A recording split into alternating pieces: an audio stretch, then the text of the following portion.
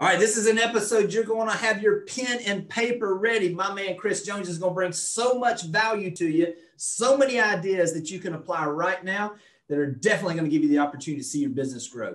Let's get to it.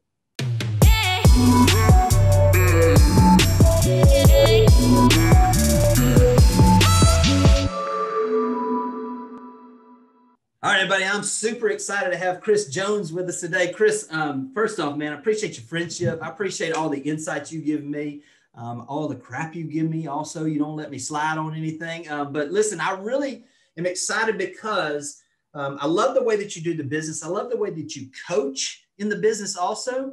If you don't mind, in case somebody doesn't know, you give us a little bit of background, who you are, tell us about your team, and then maybe coaching also. All right, I'm Chris Jones. I'm from Tennessee, but I've lived in St. George, Utah for 20 years. I've been selling houses here 20 years. I've got a team of we fluctuate between 12 and 14. We'll do about 60 million. It's a good, solid, small town, middle of Utah. It's great. What's y'all's average sales price? Because I know that's a lot of transactions out there. Well, I mean, we've always hovered at that 270 to 300 range. This year, we're probably going to jump up close to 400. Awesome. That's incredible. I mean, that's a lot of transactions. So obviously, you know, I think what happens naturally, I mean, the way you grow your team is by your ability to kind of relate to the agents, coach the agents. It's just kind of a natural for you to start coaching some folks, I would assume. Yeah, it was great. I'm really grateful to Greer for giving me the opportunity with Boomtown and coaching, and I'm pleased with it. I've enjoyed it over the years. Yeah. Well, listen, I know because we've got some mutual friends that you've coached and you've helped out with, and kind of the things they've told me that you've done in their business. I really want to get into some things really to talk about specifically that, because you see so many different agents in different markets, in different environments, and all of those things, you know, let's talk about some things that are pretty much in every market, every type of agent. So let's really, you know, I don't want to start with the negative, but let's find some things that we don't want to do. And then we'll talk about some things we want to do. So give me some ideas of some mistakes you see agents make, really where we can foundationally start from making sure we're not making big mistakes. What are some of those? My top three are probably agents that don't have a daily calendar. They don't have a schedule. They don't have a way to know what they need to do. And the second one would be they don't know how to win. They don't know how many people they need to speak to in order to accomplish their goals. They may have rough goals, but they don't. How does that? If you break that down to how many people a day do I need to have a conversation with in order to do that, is the tracking. They're not tracking at a high enough level in order to be able to see where their gaps are. Some coaches can't even help people because we don't know where their break is unless they track properly. And then just being scared of the phone. People wanting to text their way to $1 million, and I don't know how to do it. I appreciate it. If somebody figures that out, I wish they'd share that with me because I haven't seen it yet. You know what I mean? Yeah, I'd like to know the secret. I know. Well, let's go back and let's delve into these a little bit on the daily calendar. What does a successful person's daily calendar involve? There's certain things that everybody needs to have on that. What does that look like for you or for your team or people that you work with? So the way we teach it is before you leave today, you should know exactly what you're doing tomorrow. So you should write out your calendar for tomorrow in as much detail as you can so that when you wake up, you don't have to think. You should lay out your clothes. You should have your workout ready. You should know where you're going and what you're going to do. Before you leave today, you should line out your tomorrow. And then just a good, solid, healthy balance of exercise and good food and that kind of stuff. Just a good, healthy life. So I like the balance there also. I mean, obviously, you know, I think sometimes you can get successful in one area and it doesn't matter if you don't have your health, you know, kind of thing. Yeah, we've been through a lot of that this year. I mean, you know, it's exciting. I mean, you know, when you and I were talking about how you've been focusing on your health a little more, you know, I'm the same way. I want to come out of this everything we've been through stronger than I was when I went in. I mean, I think I don't know that you and I have had a chance in our lifetime to hit the reset button. You know what I mean? To have some time spent with family and do those things. Let's talk about as far as the work portion of that calendar. I mean, I know that because I know you, I know about the calls. I know about that. What does that look like? Or what is your estimation? I know it depends on goals, but what's the estimation you'd say time on calls, amount of time follow-up? How does that look in some cases? Well, we teach them that they should break their day into two halves. Your morning should be a complete day. Your afternoon should be a complete day. You can get as much done in that block as you want to do. Time will expand to the amount of time you have. Like if you make it short and you do, so you need a prospecting time in the morning and a prospecting time in the afternoon. We teach set appointment blocks. So they have appointment blocks. If you don't have an appointment for that block, guess what the appointment is? It's with the phone. It's with the phone. That's right. So it's not so many calls that it's overwhelming, but a good agent that's out getting it is going, they're going to make 2 hours of calls a day minimum. Like it really is. And that equates down to how many people you can speak to an hour. Good prospectors should be able to talk to 10 to 12 people an hour. So you can kind of do the math as to what that equates to. I want to make this much money. I need to talk to this many people. You just break it down backwards. That's really good. And that's the same way that I kind of teach with us. In reality, if I know, and again, you got to have data to know what each individual, but if we're talking about, I tell people when they start, because I'm hoping they're going to be more efficient, but 50 calls to getting a transaction, I want them to start there, and then let's refine it. Let's see what your real numbers are after you've made 1,000 calls, because the numbers won't lie. If you're tracking it. We've got some people on the team that are about 80 calls per appointment. We've got some that are at 25, 27 calls an appointment. And it's just a matter of skill level. But every year their call to appointment goes down. Like every month you can see it creeping down, and they're getting a little bit better and a little bit better. And it's cool to watch. You know what's fun about that too, Chris? I just literally had this conversation with an agent the other day. She's like, well, I'm just not as good on the phone as you are. I'm not as good on the phone and she was pointing to another agent in her office. And I said, you know what? It doesn't matter. I said, you can outperform them. If you know that it's going to take you twice as many calls to get appointments as them, if you'll do 3 times as many calls as them, you're going to get more appointments. The numbers work. So it's not a matter of if, it's just what is your commitment to it? And is your goal seriously what you really want? So have you seen the same thing? Really, it's absolutely. And we just had our 2021 goal setting meetings with our agents the last 2 weeks, and they were awesome. But going through talking to that, our focus this year isn't on the numbers. It's on how many vacations are you going to take? When are you going to spend time with your kids? How's your exercise life looking? Like we're really involved in the quality of their life. Yeah. Like the big benefit of the team is they can take weekends, they can take vacation, they can do stuff, and we support them, and we try to help them accomplish their goals. Yeah. See, this goes back to your team, because I love the way you really dive into their lives. You do some interesting stuff. With kind of motivating them. Share with everybody a little bit about kind of what you're doing right now, and kind of what kind of some awards and things. I really love what y'all do. The big award we're giving out now is I've got a new guy on the team. Well, he's not new now. He's been here quite a while. But he went to WWE school, so he's a wrestler. He's a big dude, and he brought in a bunch of WWE belts. And 2 of the most important metrics that we track are number of dial attempts, number of contacts. Mm-hmm. And so the total winner for the week, the call leader gets a belt, and the contact leader gets a belt, and then everybody votes on a teammate of the week, somebody that's brought good energy and leadership, and they get a belt. And if you have 2 of the 3 belts, you get the fridge stocked with your favorite treat and your favorite drink of the week. So every week I'm buying somebody something, but it's great. Like I want to push.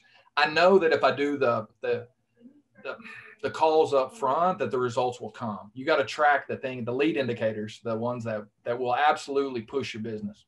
Man, it's so good. I love that. From a standpoint, that's the kind of thing too. Listen, if we're not having fun at what we're doing, we need to do something else. Give somebody some room that can have fun and do those things. This goes back to what you were talking about, that a lot of people don't know how to win, and they're sitting there in their environments where it's just, they dread getting up and going there, and they don't know what to do. When you say you teach people how to win, we've talked a little bit about that, but can you expand on that a little bit about what that looks like? Okay, well, there's a pattern to the way, once you set your contact goals, there's a pattern when you sit down to do your prospecting time of that you should work through. And you may cover it? Yeah, I'd love to. Yeah. So we teach all the agents. Our agents do both sides. We don't have a listing agent and a buyer agent. When you hit your 6 months with the team and you can prove that you can properly list a house and follow all the procedures, everybody can list. Yeah. And so when they sit down in the day, they call FSBOs and expireds first, and then they go into Boomtown and they call their news. Then they clear their high activity wall. Then they clear their now wall. Then they work on all their messages. Then they do their to-do follow-ups. A lot of to-do and a lot of follow-ups. Then they call all their qualifies. Then according to the time frames, they call all their hots that need to be called, their nurtures, their watches. Then we go into SOI building. They do all their check-ins. We do 4 big events a year. So we've been inviting everybody to the event. So they do those calls if they need to. Everybody calls builders, all the builders in town, to see what they have. So the next one they call is our builder list. They go into our Taylor account, which is our holding pond, our fishing pond account, and they call everybody in there that's been on the site in the last day. We go back if they still need more contacts beyond that. I've got a couple people on the team that have 35 to 50 contact a day goals because they've got big goals, and so we've got to have a lot of places for them to get people. And so they go into the pool account and call. Then we got a business vendor community list. So they're always calling new businesses, trying to get on our vendor list. And that's a great way to get contacts. They call any new sellers that's hit that we need to follow up with. And then we go into geo farming. They go start calling we do multiple open houses every weekend. We call the 200 people around the open house to invite them. Then we go into just listed and just sold calls. And beyond that, there's not enough, this is perfect. I mean, from that standpoint, Chris, I mean, having that outline, there's no doubt what's next. It's almost like, I was talking to somebody the other week and it was so interesting. This guy used to be the former, I don't know whether it's called commander. He was the colonel over one of the special forces group for the Army. And I was like, I've got some friends that do really well when they come out and then some that struggle a bit. And I said, what do you think it is that makes, the military, especially the special forces, such a unique group of people that are always seem to be growing, and he said, it's pretty basic. When you're looking at the way that the military is set up and the special forces is just the next level of this, it is like, okay, here's where you are. You want to go to here. So here's what needs to happen. You need to get educated. You need to train on it. And then you need to execute. And if you do those 3 things, you will then move to here. And the whole time you've got someone that just went through it that's right above you.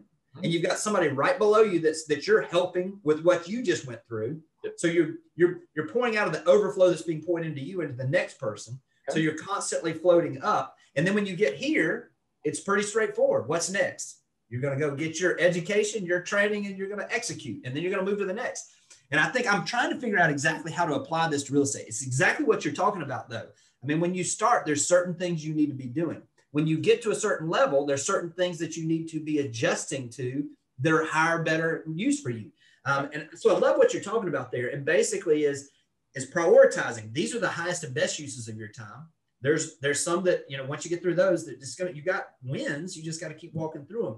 Is that kind of when y'all are doing this? I mean, how often are you having this? How are y'all communicating, like sharing some of this? I mean, I know y'all are a team that celebrates together. How do y'all communicate like wins so that it motivates everybody also? We've got the constant text channel going with the congratulations. Everybody shows up to team meeting on Tuesdays with lender and title both come to team meetings. So there's full communication with all the leads, where everything's at, how's things going. And we do celebration there. We role play a couple times a week. Thursday afternoon's a big one. And there's some celebrating and some fun stuff that goes on there. And then just celebrating and communicating. We've got 4 new under 3-month agents on the team right now. And 3 of them wrote contracts this weekend through yesterday. And it's just really cool seeing these new people take off and launch. I'm always excited and have them take off. Yeah. Listen, I mean, I think this is, you and I've talked about your kind of team makeup and kind of who you look for your team. And you kind of mentioned, hey, I just want somebody that's not afraid of the phone. I want somebody that's new, doesn't have bad habits. And then you just want somebody that's hungry, and that it's a core requirement on our team. Within the first day or two, within your first 2 days, you're on the dial or dialing. Like we don't like scared. We find our best people. I mean, honestly, the Verizon store is the best place. Cell phone booths, gym membership people, and golf pros are our top 4. Like, just go get them. Really? That's very interesting. Yeah. And so you're constantly looking for those opportunities out there. Oh yeah. I think sometimes too, there's a lot of people that are just wondering, will I make it in real estate? I've always broken it down to, if you're willing to make the calls, if you're willing to find a way and learn how to add value to people, this business is unlimited. Like you just said, there's not an unlimited number of people to call that need help, our help.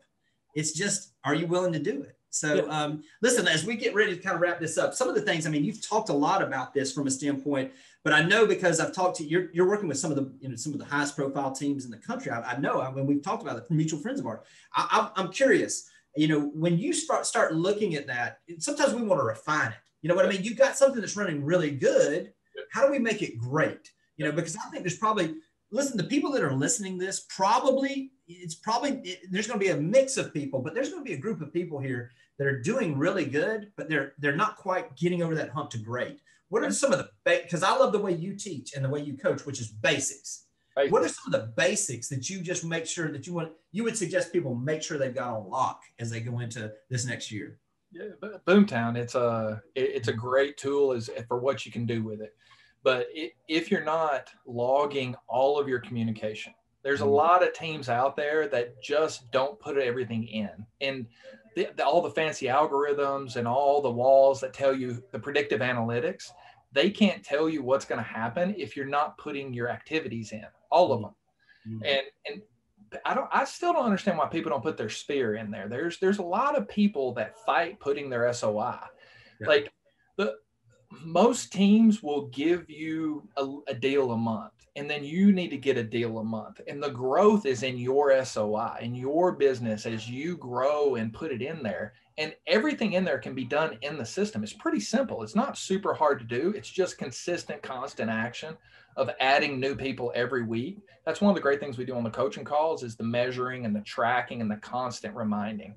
So, I mean, whenever we do coaching with a new client, first thing we do is just a system breakdown.